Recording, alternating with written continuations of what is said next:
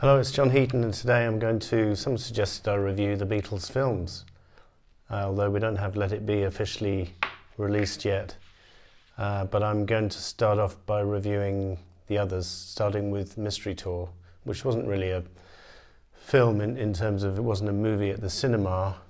It was released on TV in the UK, broadcast on December the 26th, 1967, in black and white.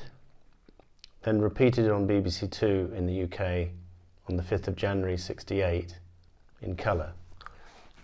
Didn't see a release in the US at the time. I think maybe it was shown at some festival or something in 68, and then it was shown in 74 in selected cinemas. And then again in 2012 when this DVD came out. I think it was again shown in selected cinemas around the world, although it was only 53 minutes long. I was just reading that Monty Python considered having it as a trailer for their Holy Grail film in 75, which would have been interesting. And I think they went as far as to get permission, but then decided not to do it.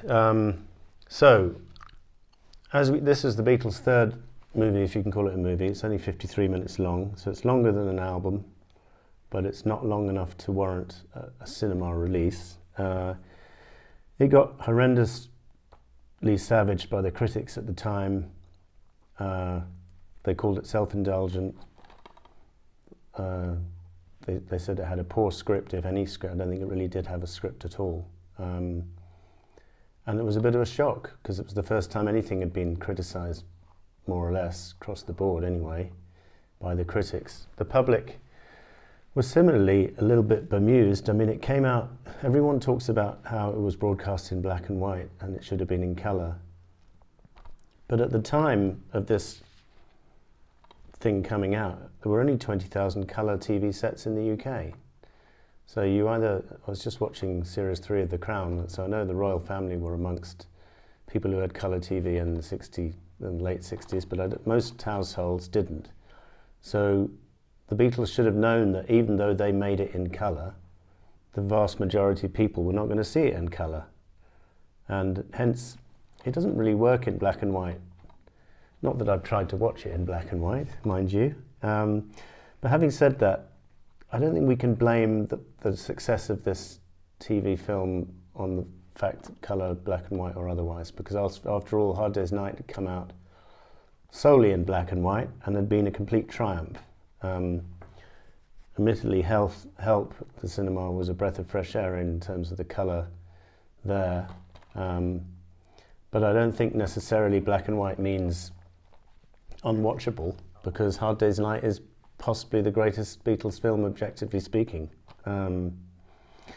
So that's interesting. Hindsight displays a rather more favourable light for Magical Mystery Tour, and people have kind of called it a cult movie.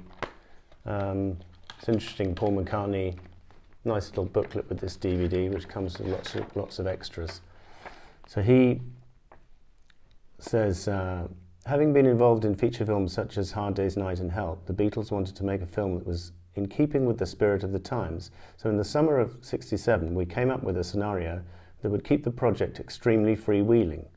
At the time, Richard Lester, the director of our first two films, was quoted in Rolling Stone as saying they should make their next film themselves, just the way they make an album.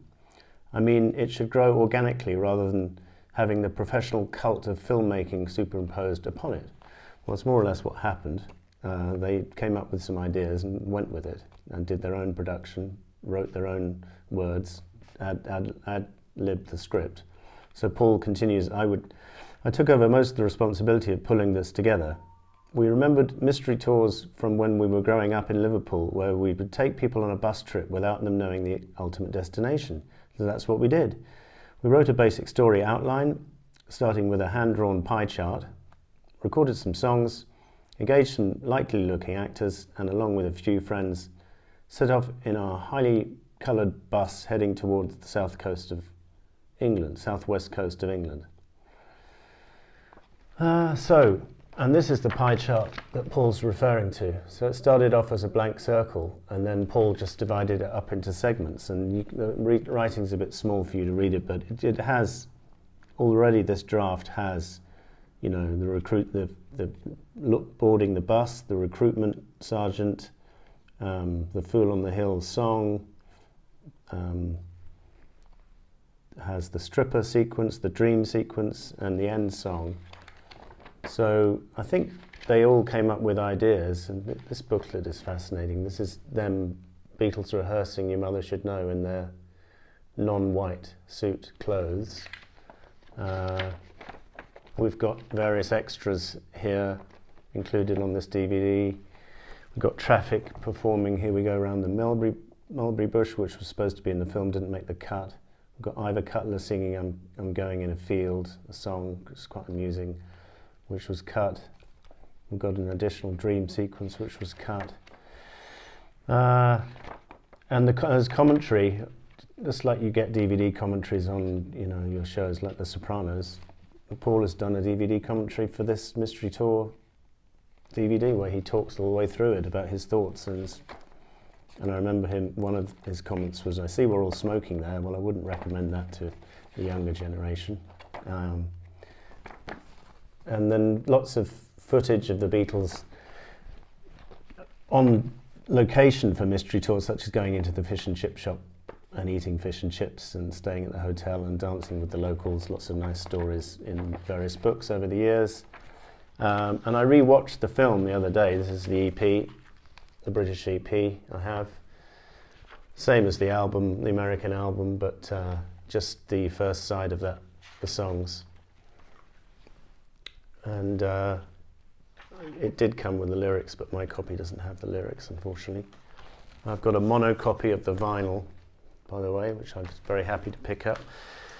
So I watched the film on Saturday morning, and it was a while since I'd seen it, and there were some interesting bits, good bits, and not so good bits.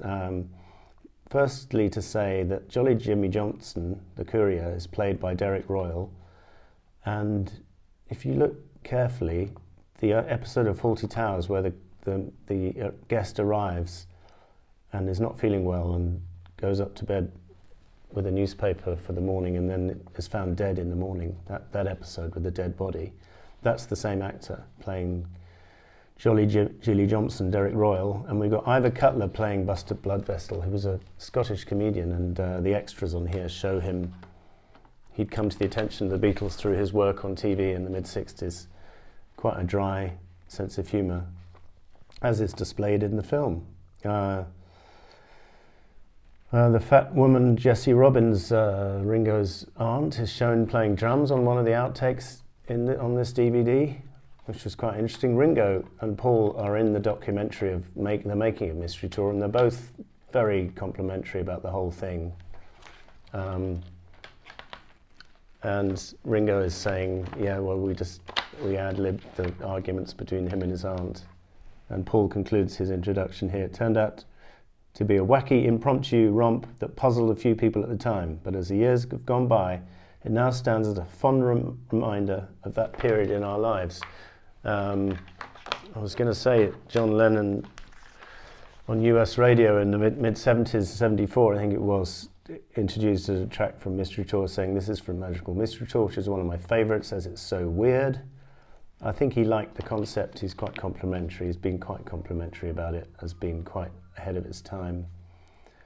George Harrison admitted in the anthology that at least it got us out doing things together after the death of Brian Epstein. So as I say, and Carr and Tyler in their book, after giving a rather derogatory review of the album, finished the review with, no one liked the film either. Well, it's not a masterpiece, that's for sure, but let me tell you what I did enjoy it. I did enjoy the Fool on the Hill sequence, which Paul recorded near Nice in France. Apparently he forgot his passport when he went over to do that, and broke a few union rules on the way, I think. I like the recruiting sergeant, Victor Spinetti, who'd been in plays of John Lennon's work in his own right in the late 60s. I like the flying sequence. If you look to your right, the view is not very interesting. But if you look to your left, again, in black and white, that probably looked rubbish, but in colour it looks good, although that footage apparently was nicked from a Kubrick movie. The marathon sequence where they're all driving around the track, and Ringo apparently is almost driving the coach on 2 wheels. It's just a pointless sequence, and I don't know why they did that. It goes nowhere. Not one of the best sequences of the film. But the I'm the Walrus sequence, filmed in that same area, West Malling in Kent, with the big walls to protect the planes from the bombs from the Second World War, which are no longer there. That's just a fantastic sequence, probably the best in the movie. I like the laboratory sequence with the magicians. Where's the bus? Where's the bus, says Ringo. The bus is 10 miles north on the Dewsbury Road, says Paul. And then John hilariously comes in saying, I was half an hour looking for the sugar. So that's pretty funny. I like those sequences. The love scene between Ivor Cutler and Jesse Robbins, set to the instrumental All My Loving, is completely pointless, very dreary, not a good sequence. But then the dream sequence, which John had a real dream in real life. He had a dream that he was scooping spaghetti onto someone's plate in a restaurant, so they just filmed it. They went ahead and filmed it, and it's just one of George's favourite scene in the movie, probably my favourite, the funniest scene. Pure Python-esque humour, with John repeatedly scooping up spaghetti, dumping it onto the plate of Aunt Jessie, and just saying, spaghetti, madam, with a straight face, more or less. It's just hilarious. And he's got his hair slicked back like his father used to do. When his father was younger. The Blue Jay Way sequence is quite interesting visually, but it's not my favourite Beatles song, and this video doesn't really rescue the fact that it's quite a dreary song which overstays its welcome.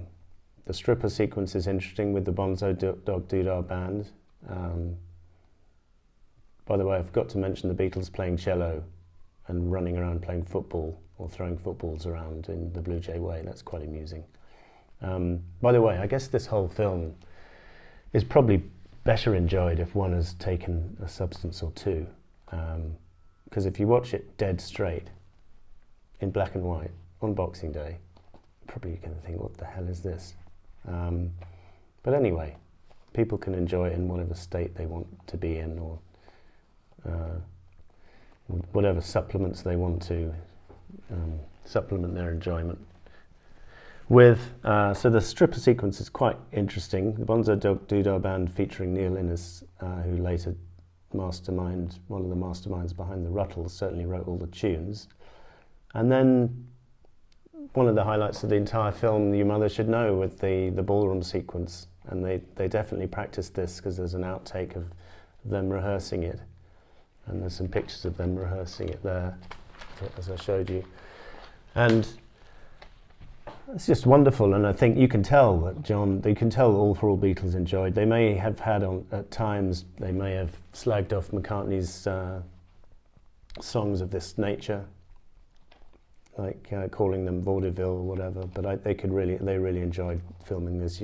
John's grinning his head off, as is George and as is Ringo, and Paul is enjoying it, and it's a great scene, and it's a great end to the movie. The Ruttles were to parody this album, calling it the Tragical History Tour, a self-indulgent TV movie about 4 Oxford history professors on a tour around Rutland tea shops. And as I say, it got slagged off at the time.